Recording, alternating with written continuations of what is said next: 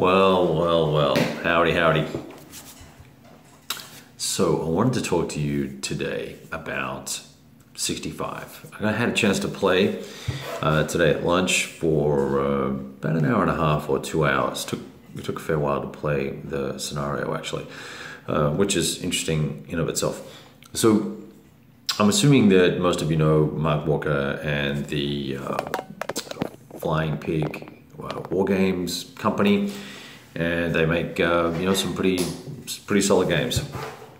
And I've been curious about this particular title, and I didn't actually play my copy. Mark sent me a copy to check out, and I haven't had a chance to break the shrink on it yet. So I played with my friend's copy, and he's played 3 or 4 times, so he kind of guided me through the rules a little bit, and it was all pretty straightforward because it feels very much like Night of Man, but obviously with a different context and a different theme. So let's go through a few bits and pieces, and we'll talk about the game and how the game plays and stuff like that. So we got your box art. It's a fantastic, sturdy, good box, good looking box, nice artwork, beautiful. We have very sexy large counters, and by comparison, let me just grab, actually, and by coincidence, happen to have a lock and load counter here. This is actually Jeff Newell's counter that he put on my map board in Seattle, and now I own it. And then a regular counter for your standard SPI game. So you can see the huge counters, and the artwork is pretty exceptional on them. I'm not going to mess around with focusing. There's lots of videos out on shrink rips if you want to get into all the components, which are, I would say, generally speaking, first class. They are thick, sturdy, high quality maps, no bends, no warps. And I think that's one thing that perhaps Mark has quite possibly overemphasized here, because in the past, when he owned Lock and Load, I think he got a lot of grief for, particularly the World of War series, for the warping maps, because it was kind of that foamy sort of stiff board that would warp easily. And you got a lot of grief for, particularly from some of the folks in Seattle, from the color tones on various bits and pieces of the game. So US green was not always US green; it would often change from module to module by a significant number of shades. And so I think in this instance, Flying Pig's games have gone to an extraordinary length to make sure that the components are absolutely 100% first class, and they are. So, I'm not going to pull everything out of the box. You don't need to see the maps. The maps are gorgeous, and like I said, you can see all that stuff elsewhere. There's lots of guys doing shrink rips and things these days. So, what about the game and the rule book, history, things like that?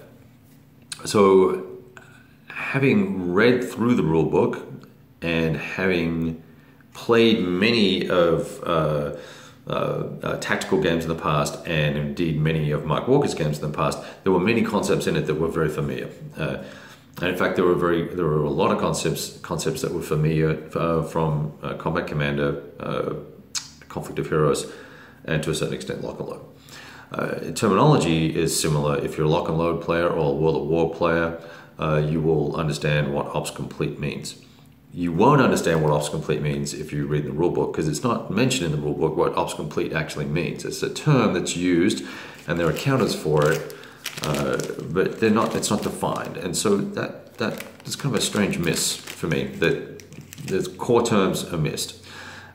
Similarly, there's no range for the sniper, and when we went to play with the sniper, and we end up getting on BGG to find out that snipers don't have a range. Not that we could tell.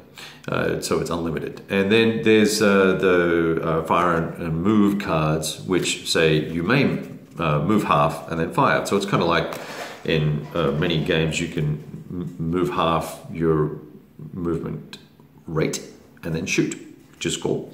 You can do the same thing here. But this has the word may on it, and that means you don't have to. You may move and fire. You may move and not fire. You may fire and not move. So I'm reading it, that's what it says.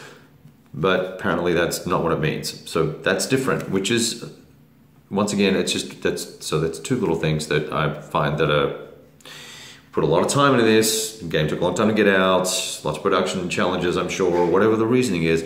But let's get the clarity of the rules right, because this is not a complex game. It's 19, I want to say 19 pages of rules, maybe. It's because it's got all the scenarios in the back. And we'll talk about the scenarios and all that sort of stuff in a minute. Yeah, so 19 pages of rules, including the front cover. Actually, no, it's not including the front cover. Yeah, so it is flat out 19 pages. So it's a very clean, very straightforward game. It's not a complex game to play.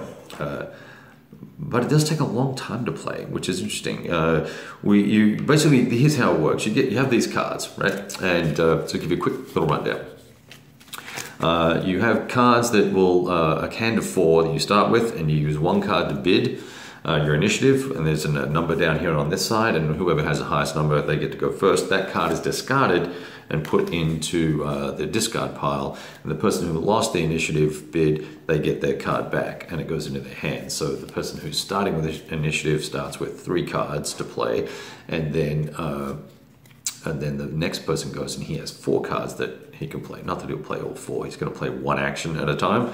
He may use additional cards for supporting action, like a critical hit, anything with a yellow dot on it on the card up here. See, that's a supporting action versus a red action, which is a different type, which is either a move or a fire, or the case may be. So red and green actions are the things that you can do per se. So then you play an action, you either fire or you move or you do something. You may play a card for artillery or something like that. If you play an end of turn card, then that goes straight into the discard pile or to the side. And when you get 3 of those, and there's 4 in the deck, when you get 3 of those and the turn is over, so it adds an element of chance and randomness to your turn length, which is quite interesting and fun. Because sometimes as the defender, you're wishing for those end of turn cards. So you play these straight away. As soon as you get them, you play them, and then you get another card as a replacement. So that you'll play your things, you'll move and you'll shoot and do things. The counters have, while they're large, they do have a lot of information on them. That's kind of cool. So you've got these little icons here and here. And those icons are going to represent different abilities or perhaps different skills. So this little girl here, she's got a whole bunch of different skills. She's got a sniper skill, excuse me, and she has, she's tough. In the rules, you got to look in the rules. There's no chart for this, unfortunately, but there's a set of abilities here, and you can look up the abilities and know what they mean and go for it. I think someone created a Board Game Geek chart, so we use that because you don't want to be diving in the rule book all the time for a simple game. So you get in, you got these leader counters and squads, and you kind of goof around and you move and do stuff and achieve the objectives of the scenario. So all in all, the game played simply. So you would look at what you had in your hand. You may not be able to do anything, so in a sort of combat commander style way, you're kind of stuck, but you can discard a couple of cards and then pick up, and then maybe you can play, or whatever the case may be.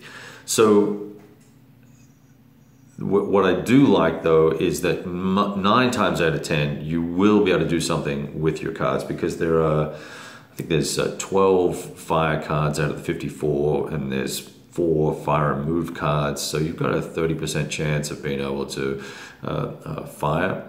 I didn't count how many move cards there were, because there's a whole swag of different types of movement available to you. So there was just some common sense things here that are just missing in terms of organization and charts and structure and things like that, which just made it, a little bit frustrating. Same deal in terms of killing something. So you might say, well, gee, how do you kill stuff, Kevin? Well, that's pretty straightforward too. You've got on these cards, which are so dual purpose, right? So you pull them all from the same deck. You can see that has a green hit number here, right? When you're playing with infantry, that green hit number, is there one there? Yep, that green hit number there.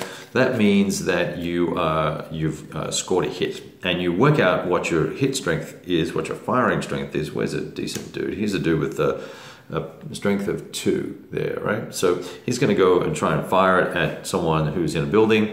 That building's going to give a defensive value of 1, so this goes down to 2. And you might have a range benefit, or that person may have moved, and so they will get +1, or +1 for the move, or +1 because of the range, and you might go up to 2. 9 times out of 10, from the gameplay I've had and the 3 or 4 times my friends played, you're going to end up with a strength of 1 or 2, which simply means you draw 1 or 2 cards to see whether or not you get that hit. And now there's, I did some math, and it's my math, so it may not be right. You have a 64% chance of getting a hit. Or there's 35 cards that have a green hit on it. 9 times out of 10, that's the type of hit you're trying to achieve when you're firing weapons, ranged weapons. This excludes melee and stuff like that. So there's a reasonably good chance you're going to get a hit. Now, 1 hit will shake, 1 hit will, second hit will reduce it, and the 3rd hit will kill it. So it's the standard kind of mechanic that Mark Walker has used in the past for other games, and that many other games use. So that's fair enough, and once you're shaken, there's very little you can do. You put a shaking counter on it, and you flip your unit over for the reduced value, and away you go. You keep playing. It has opportunity fire. It has. I'm just looking down here at my list. Really simple and very cool artillery mechanic. So for mortars or artillery, you draw the card, you play the card, you point to a line of sight. That tells you how many, and then how many cards you're going to get with the strength. You adjust it for terrain, pull the cards, you're done. And then you can also pick an additional hex in it that's adjacent to be attacked as well.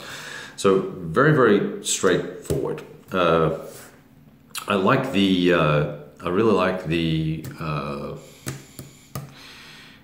fact that after you've moved and fired, there are cards in the deck here. If I can find one real quick. So I can recover during the turn. If I'm shaken, I can play a rally card, and that will make my unit ops complete instead of shaken, which is a good thing. You can play cards here that's somewhere here that will, and I can't find my right off the top of the bat. Here we go, second wind. Remove a fired or a moved marker so that you can actually get another action in the turn. So perhaps if someone's doing real well, you want to advance them into a victory hex or whatever the case may be, your opponent thinks that you're done there, and bam, you play this card, and surprise, surprise, they get to sneak in and secure the objective, or maybe go into melee or whatever the case may be. So that all works real well. So it gives it a much more dynamic gameplay than perhaps a standard tactical game where everybody moves, or you go through this alternating thing where it's you move, you fire, I move, you move, and all that sort of stuff, where you may move and fire with the dude, or you may move with the dude and then you think he's done but really is not. The only way a unit is ever done in this game for the turn is if it has an ops complete marker on it, and hence my earlier comment about that not being defined in the rules. It's a big miss. It should have been in the rules, because it makes sense to me. I know what that means, but I've played walkers games before. If you haven't played before, you wouldn't know that. I'd say this is absolutely, definitely a light tactical game. There's not a lot of tactics going to be explored here because of the way the maps are structured, unless you're putting 2 maps side by side, or 2 length, 2 adjacent, or whatever the case may be, end to end is what I'm trying to say, because it's only 8 hexes wide. So there's not, and the movement rates, there's not a lot of moving, maneuvering, I guess, can happen in this game. There are flanking fire cards that you can play. There are bullet storm style cards you can play that can enhance your fire combat, but this is not something you can plan on, and nor is it something that in a ASL style way that you're going to get converging angles of fire and do that. So if you play ASL and you want something like uber light that's lighter than Combat Commander, In that vein, then yeah, this is probably a fun game for you to try. If you want super historical scenarios, I kind of read through the scenarios and we played this one. Someone was, I don't know, someone was posting online some video about historicity. Whether or not it has supernatural animals in it's got nothing to do with the fucking game. Pardon me. It has nothing to do with the game at all. We all know Mark likes supernatural stuff, but this has got nothing to do with that. Nowhere does it say anything about that, so that's irrelevant and it doesn't make this game historical. What makes the game historical is, are we looking at scenarios from a given period of time with the right weapons, platforms, and the right weapons, and perhaps some battles that were fought, or an action from those battles that's representative. And in this, I think you've got 8 fairly generic scenarios that cover your typical, like a meeting engagement, an ambush, a convoy, taking the village, defending the village type of thing. So you've got those types of things. Lots of vehicles, and that's one thing that I would say in terms of history, maybe that's not so accurate, because I don't know that there were platoons of M48s driving around mowing down stuff, and I don't know that there are actually units in here that have no scenario use. I don't know why they're there. Is it to complete an OB or something like that? I'm confused about that.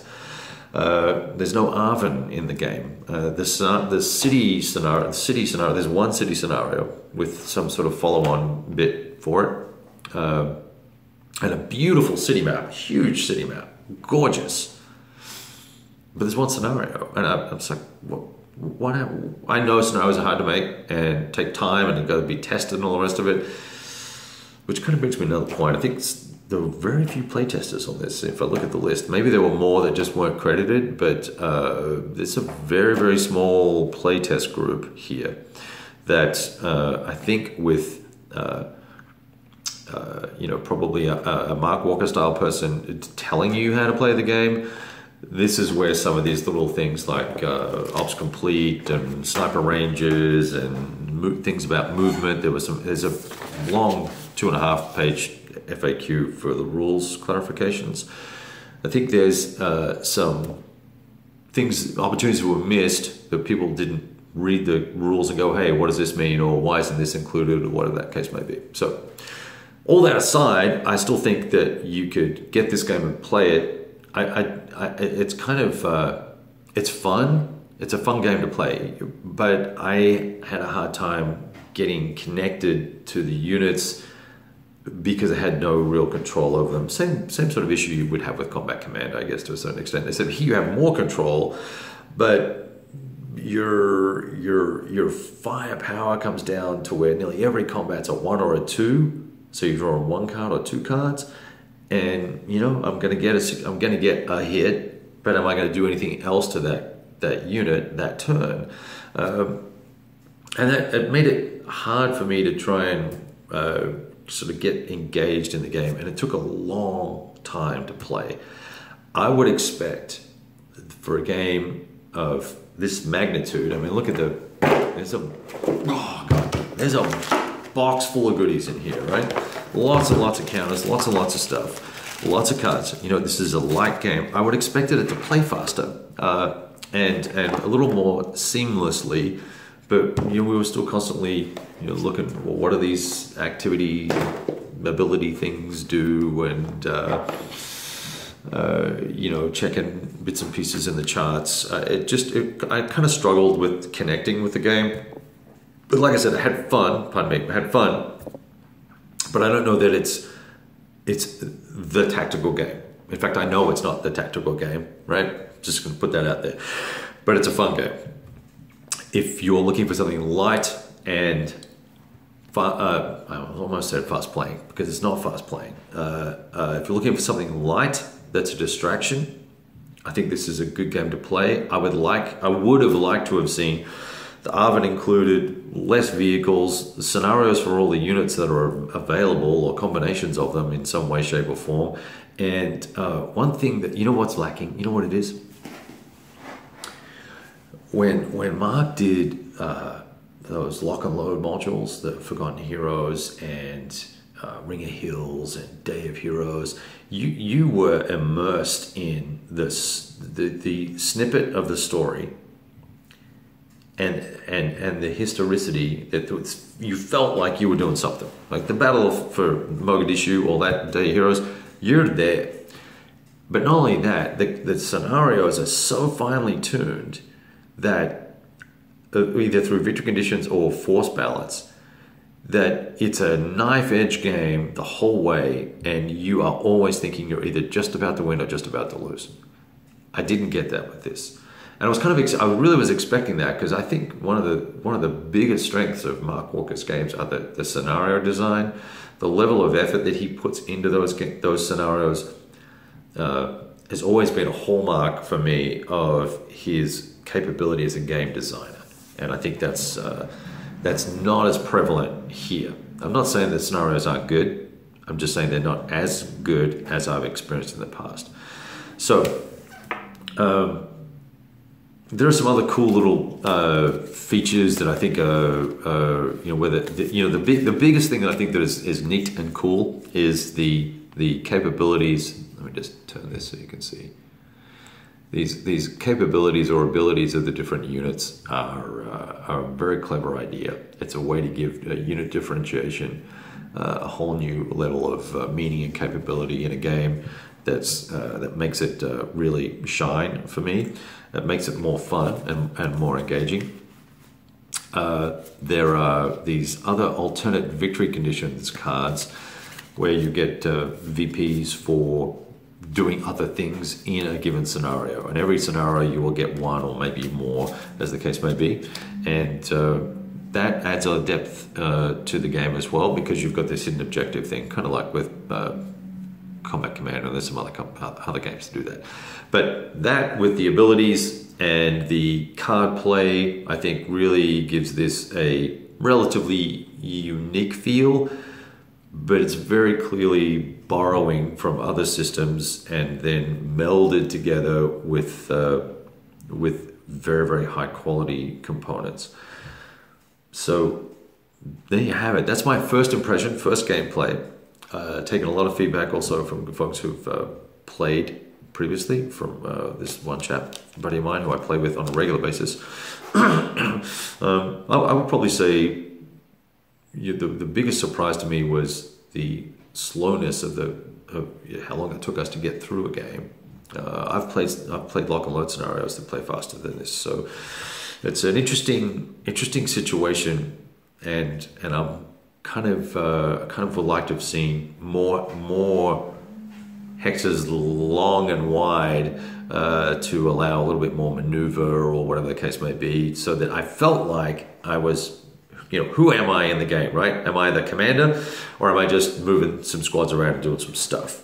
And I think we're moving some squads around and doing some stuff. I'm not sure that I'm the platoon commander or whatever the case may be, because there's no real benefit to making those maneuver style actions in the game. Anyway, you can see there's 90 man up in the corner there. That's another, it's a similar system, but it's been tweaked obviously for Vietnam, and I think it works.